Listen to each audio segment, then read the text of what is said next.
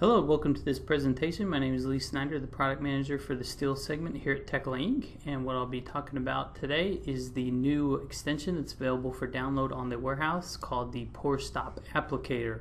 What this tool does is it loads in the settings from a custom component that lays out pour stop. For example, I'll be showing the tool that we've created here locally. This pour stop component goes in and puts in the bent plate. You can include closure plates. You can define the max length. You can have it be bolted. You can have it be welded. But to use this, what you would have to do is you would have to go in and individually apply it to every single beam. So what we did is basically created this tool which serves as a wrapper which can go in and apply it to multiple beams using your settings. So you just load in here the component that you want to use, any saved attribute settings that you want, and then you can choose this to rotate with the beams. Meaning that when I click around the perimeter, the bent plate's going to rotate to make sense depending on the direction that I select these in.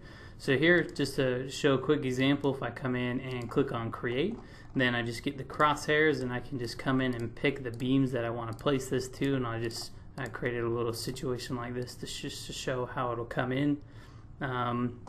And then here, when I hit the middle mouse button, it will go in, take the settings there, apply it to all of these beams, and input the bent plate all at one time. So there you can see that it's following the correct path based upon these beams. So you'll notice here there's going to be some fine tuning that I need to do. All it does is just input the components. I can double click on that and refine it from there.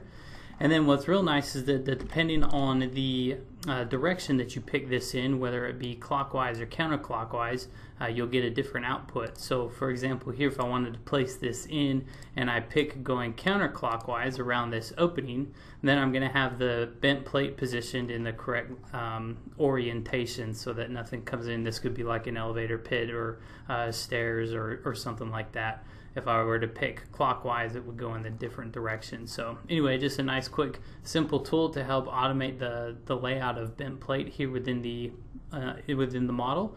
So I would invite you to go to the warehouse, download this, install it, send us any feedback that we have, and we hope you enjoy this new steel development.